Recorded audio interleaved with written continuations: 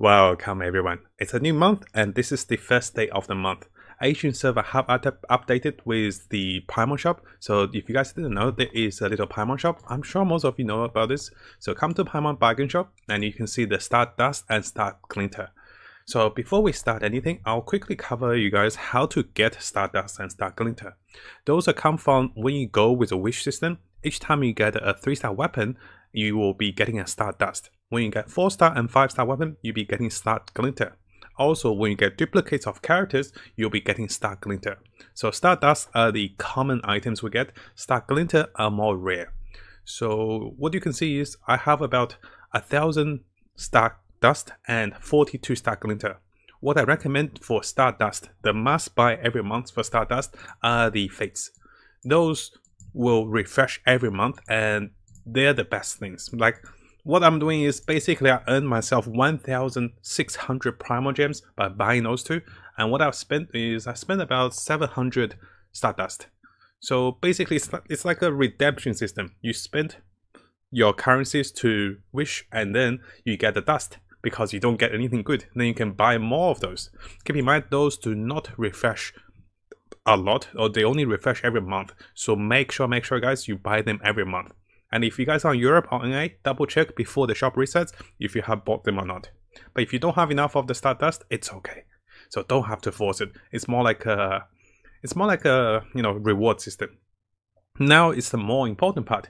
What's in the Starglitter shop and what should we buy?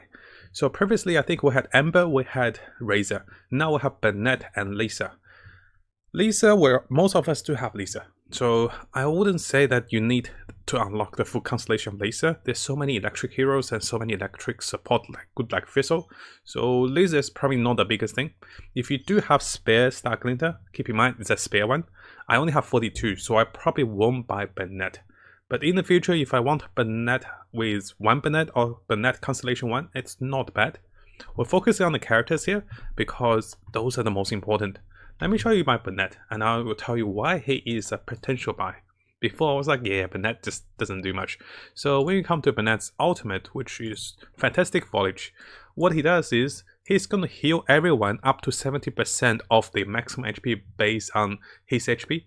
And also he's going to give them bonus attack percent. So what you're going to see is he's going to heal them with healing up to 70% of the whoever's in there with maximum HP. He's going to have 233 skill percent damage, and also he's going to give everyone 56% bonus attack on his attack, which is very good skill actually.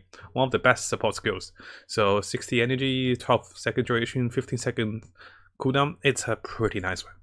And why would you want a copy of him is for that particular skill. After that, if you're going for the second constellation of Bennett, what you're going to get is the attack increase no longer has HP restriction. You also get 20% more base attack. So from 56% to 76% base attack added to the whole team from Bennett's attack. But that said guys, there is no rush in buying him because, you know, he's a support and he requires a lot of resource to be, how should I say it? He requires a lot of resource to be strong. He requires a good weapon, he requires all the attack pieces for the artifact set. He also needs to be high level. So he's like an end game support. I only look into him after adventure level 45 when I have finished my 2 teams, or if I'm just missing one person for the 2 team.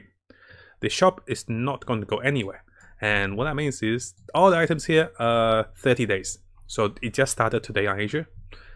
And would you buy the Intertwine and Quintet Fate? I would not recommend because those are so rare with the Starglitter. In Stardust, we can already buy those, and in the Stardust version, it's a must buy. In the Starglitter, I wouldn't recommend going for those two because there's so many things you cannot purchase anything else. So our previous video, which I just posted about the information with Switch and PS and lots of the news for the day, what happened was Jax here reminded me that have you look at the shop update and the characters we can buy. So that's why I started to talk about the characters first, guys. After that, what I want to talk about are the weapons. What you're going to see are 5 different weapons. Very similar to the Battle Pass weapons. Those weapons are unique or exclusive for the shop. And let's have a quick look of each. For the Black Cliff Sword, you're looking at critical damage as substats, and also for the Black Cliff Sword, you're looking at a one-hand sword with critical damage as stats and also flat attack, which is 44, which is quite high. So after defeating enemy, attack increase by 12% for 30 seconds, stack up to 3 times. Keep in mind guys, if you do invest in those weapons, you're probably going for rank 6 quite quickly because you can buy 3 of them at once, and you could have bought 3 last month and could have bought 3 this month. So could have had maximum ranking, but that is for most who are a little, who are a little wealthy with resource, who had enough glinter. For most of us, we probably won't have enough for a lot, so we're probably looking at 1 or 2 of those. So this sword is not bad, but if you have seen our battle pass video with the battle pass sword, I believe that is a little stronger. Critical damage is nice, but we need critical rate first. Regardless, this is quite a powerful item in cleaning up small monsters or monster camps, because each time you clear monsters, you get attack damage boost, and you can even get higher. We're looking at 12% for now. At rank 6, we're looking at 24%. So with 3 stacks, you look at 72% attack increase at the maximum ranking. The stack does not refresh, so what that means is you have to kill multiple small monsters quickly. It is probably not the best item if you're going for boss fights, if you're going for big monsters. And similarly, I think all of the weapons here have the same special effect. That's why we touch that on detail. You can see all of the weapon has critical damage stats and decent attack damage. This one's only 42, so this is a 2-hand sword. And similarly, you can see the lens have critical damage. Lens usually have the best critical damage out of the stats. I remember for the battle pass one, it had 8% critical rate. This one has 12% critical damage. Same as before, the same attack specialty. And similar for the catalyst, for a quick look at it, yeah, this one's the same, 12% critical damage as well. And finally for the bow, we're looking at 8% critical damage, 44 attack, and the same stats.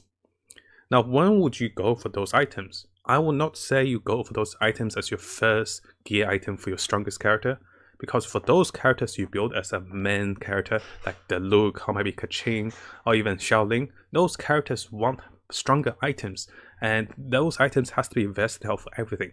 If you're required to kill monsters to get high attack, it's kind of too situational. You don't want to keep yourself in a situational position where you are limited to how you can gain damage, and this is the downside of those weapons.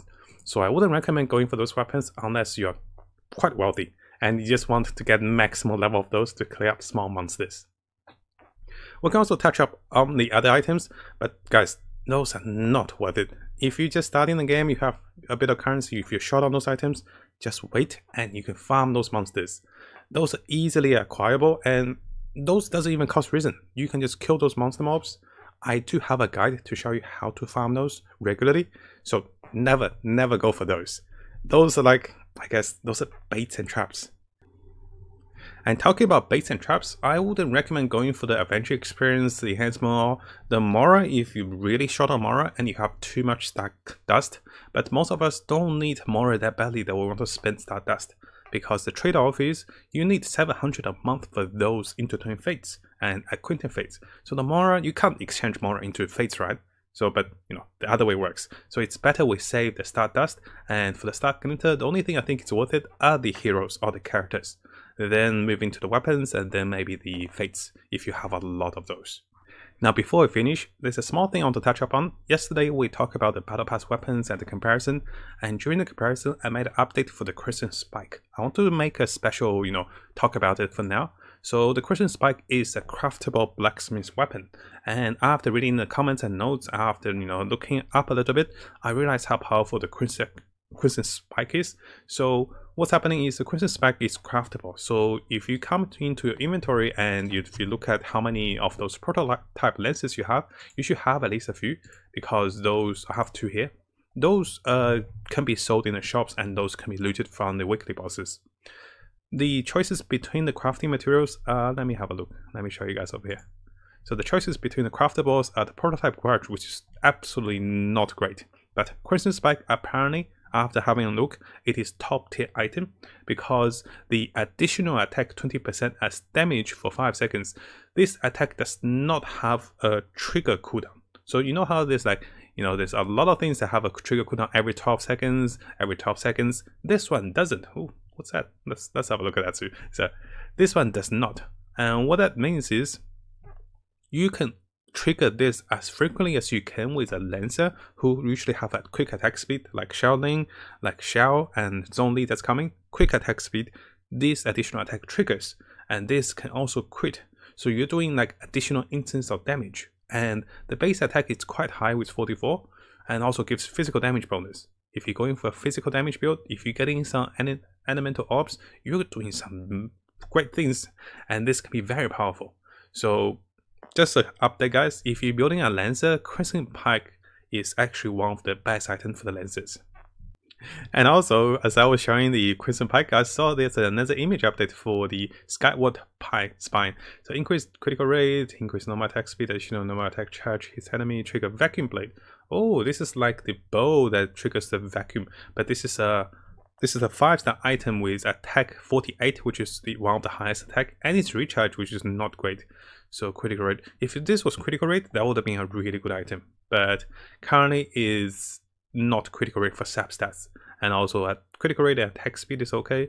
So in the end, this is more like a controlling polearm.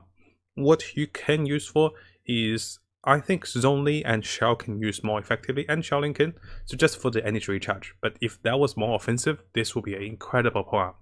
You can see the comparison polearms. We're looking at attack substats and critical rate substats. I still think the Jade Wind Spear is one of the strongest because of the critical rate and also increasing attack. To summarize this Paimon shop guide for the weekly waste set, what you want to buy, guys, the must buys for the month is definitely the Entertain Fate and Acquaintance Fate in the Start Dust section. And after for the Starglitters, I recommend always going for the character first, then consider the weapons, then consider for the Entertain Fate and Acquaintance Fate after. And also, do not buy those upgrade materials. If you're new, if you're just getting into the game, you get so much of those everywhere, and they're free.